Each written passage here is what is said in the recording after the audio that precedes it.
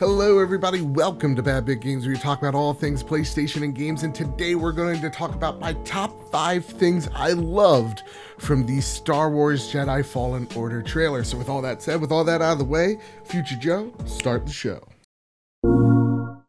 So let's set the stage before we get into the things that I saw that struck my interest.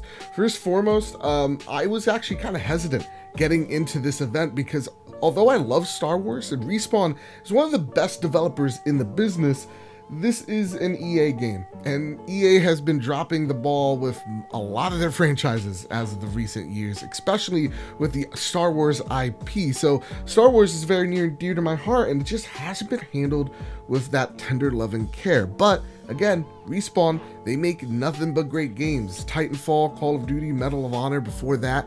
They know how to make a good first-person shooter, but how are they gonna take a Star Wars IP with a third-person aesthetic? So with that, let's talk about the first thing that I really loved out of this trailer. So the first thing we see in this trailer is actually one of the first things that surprised me about this game. I was expecting a Force Unleashed style gameplay where the Force is just amplified up to 11 and you're just slicing and dicing, just going into one kill box after another. Here, it's a lot more methodical. It surprised me that I got a lot more Uncharted vibes than I thought we were going to get. There's a lot of wall crawling and there's a lot of vine swinging. You're actually force gripping vines to swing from one platform to the other, and then there's wall running that we see a lot in the Titanfall series, so that's no surprise that it's there.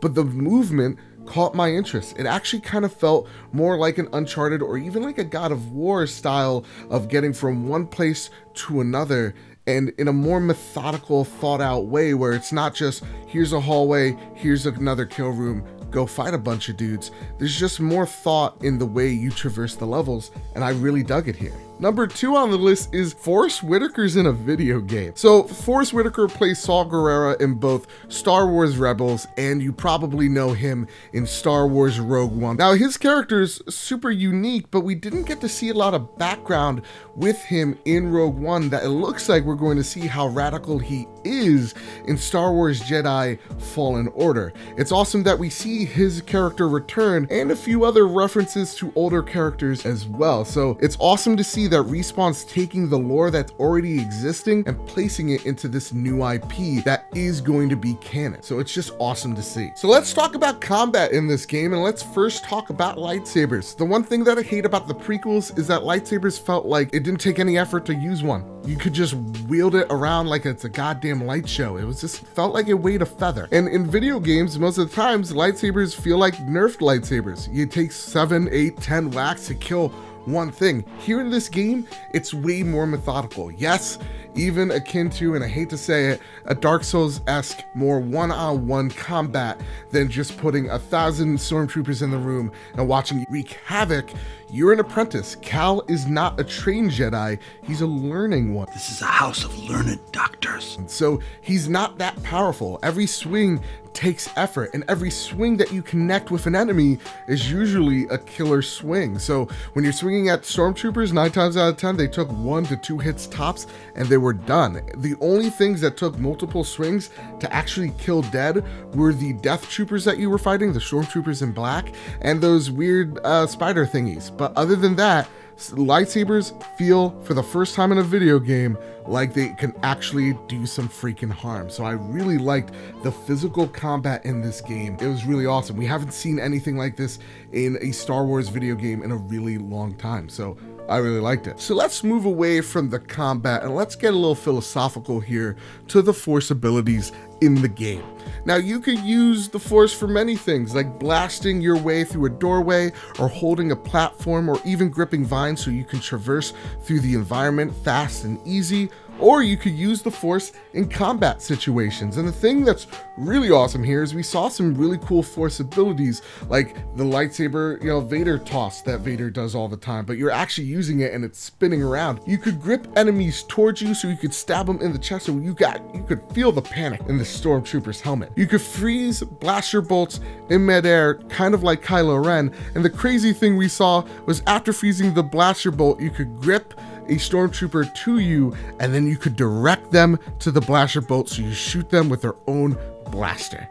That is freaking nuts. You can hold them in place, kind of like force paralysis. It was awesome. But even with all those cool force abilities, Cal is still, again, an apprentice. Is he a powerful Jedi? It looks like he could be, but he's still untrained. So even though he has all these cool abilities, they never feel completely overpowered. They still feel kind of fair. And with that, let's end this conversation with shoving that guy into his own blaster over and over again. God, that's so freaking cool. Damn, this game's cool. And last but not leastly, let's talk about BT1, the cute little droid that sits on your back. And I talk about BT1 not because he's one of the most adorable things that I've ever seen in Star Wars. We need to protect this thing with our life. But we also see that BT1 shoots little, it looks like kyber crystals out of his backpack, and Cal catches it. That's actually what you use for health in the game. So you don't just regenerate health. This is a more grounded experience. And as we see below, that lightsaber indicates your health. The UI was insanely clean here. So you see this little hilt, you see a number, and then you see the lightsaber. The lightsaber is your health. And then right above the hilt, that number is how many crystals that BT can shoot at you.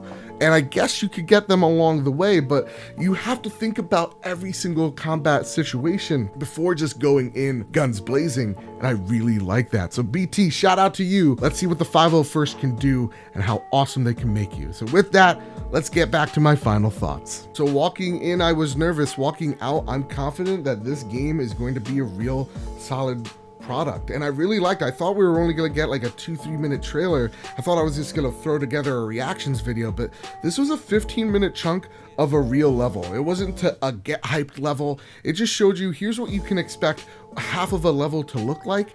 And I dug it. It was a really real take on a press conference, on a trailer. And walking out, I'm confident. You know, Star Wars is my favorite franchise ever. Respawn is one of the most talented developers in the industry, and I think they're going to come out with something that is going to be really special. So this is awesome. I can't believe I'm saying this, but I'm confident. Walking out of this event, this is a very confident day one buy for me. So I want to know what you guys and gals thought in the comment section down below. I know while I was live streaming it, a lot of people were either yay or nay. Nay in the fact that it was a little bit too slow for some people. They wanted some get hyped moments.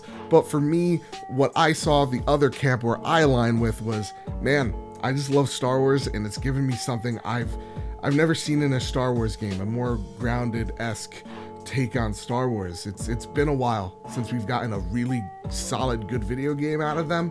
So I think this is it, man. So again, let me know what you thought of it down below. No wrong answers, whether you liked it or didn't. I just want to talk video games because that's what Bad Bit Games is all about. Whether it's top 5 videos like these, news, or reactions, unboxings, should you buys, the Trophy Room, a podcast made by the players for the players, then please hit like, share, subscribe. It helps me out, shows me that you care, builds this big, beautiful family that I call home. So with all that said and with all that out of the way, keep your wits about you and have a nice one.